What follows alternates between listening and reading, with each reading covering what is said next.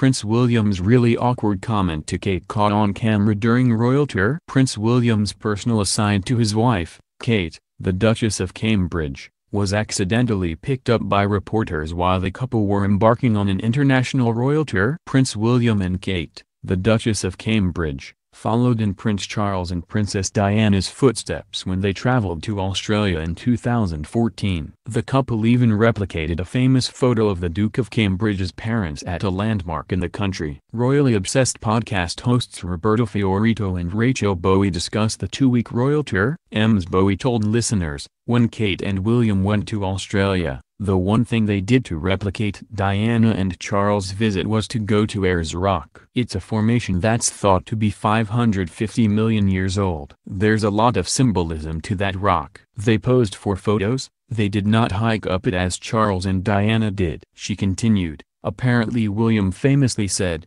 "So what should we talk about?" That was what reporters picked up when they were posing. It was a 90-second photo call. But that's what he said to Kate. It's really awkward when you think about it. Ms. Fiorito gave further insight into the significance of the visit as a whole. She added, I remember that tour so vividly as a big turning point in their marriage. It was an iconic tour and I can't believe how time has flown. The trip was particularly important as Prince George accompanied his parents. It was their first royal tour as a family. The eldest Cambridge child, only about 1 year old at the time. Kate and William were expected to visit Australia again last year to show support after the bushfires. However, due to the coronavirus pandemic, they were unable to carry this out.